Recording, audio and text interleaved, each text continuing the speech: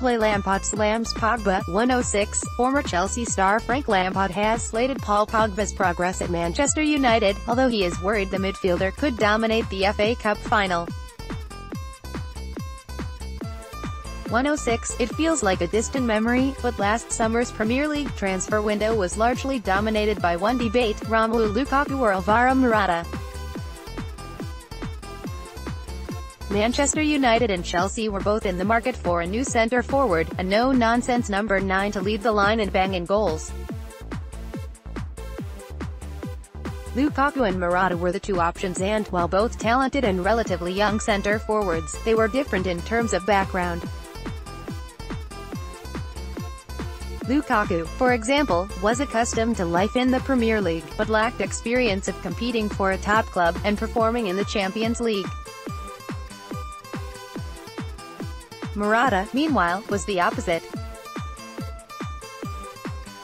He had showed glimpses of magic for Real Madrid and Juventus, reaching Champions League finals with both, but the English top flight was something new.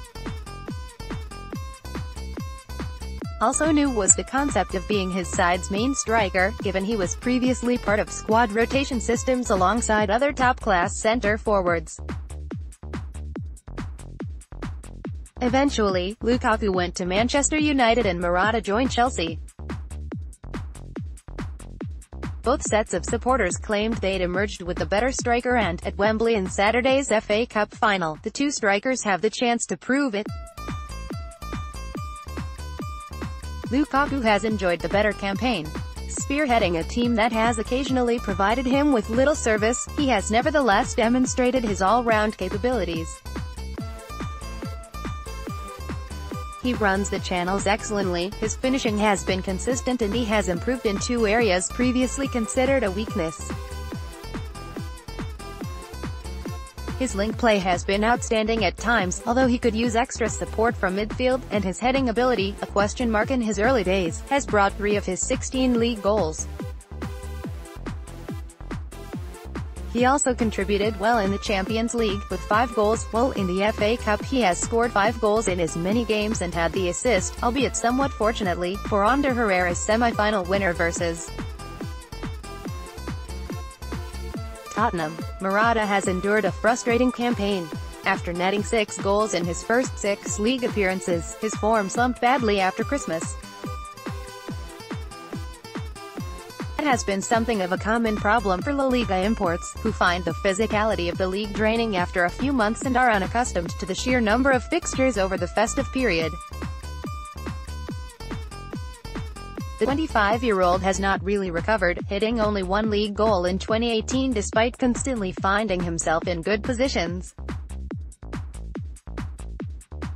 Chelsea's January signing of Olivier Giroud was, on paper, the recruitment of a plan B, yet the French international has often appeared the better option up front, in part because his back-to-goal play encourages others into the box to provide extra threat.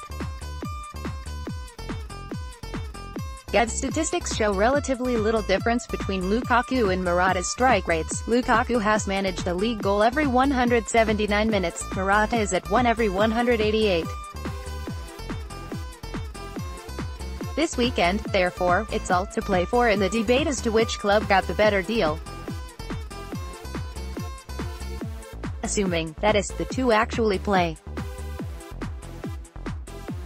Lukaku is a doubt because of a recent injury problem, and, while it appears likely that Jose Mourinho will risk the Belgian international and deploy him up front with Alexis Sanchez drifting inside from the left in support, his participation is uncertain.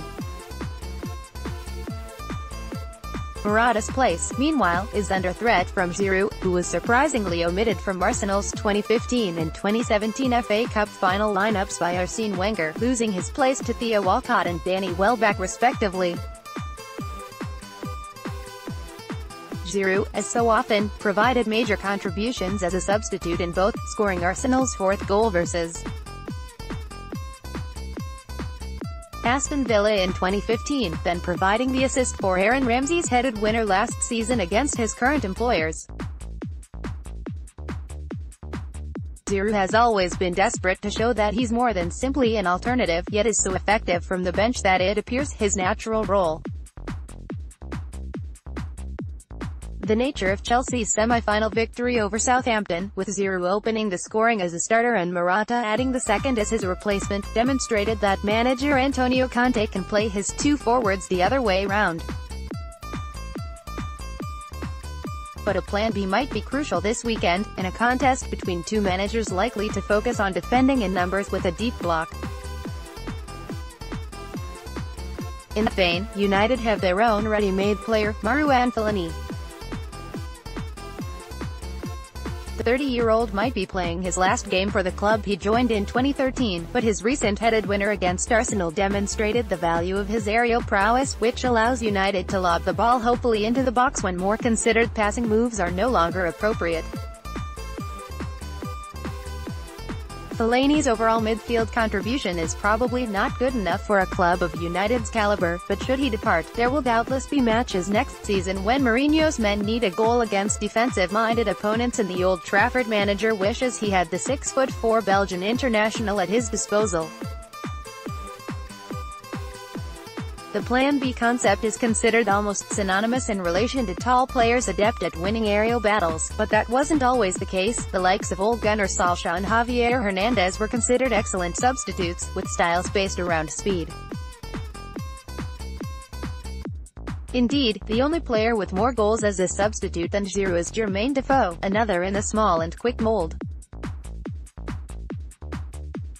The starting battle up front at Wembley should be Lukaku versus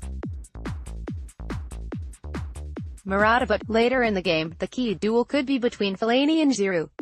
This tight, tense, tactical final will be decided in the penalty boxes.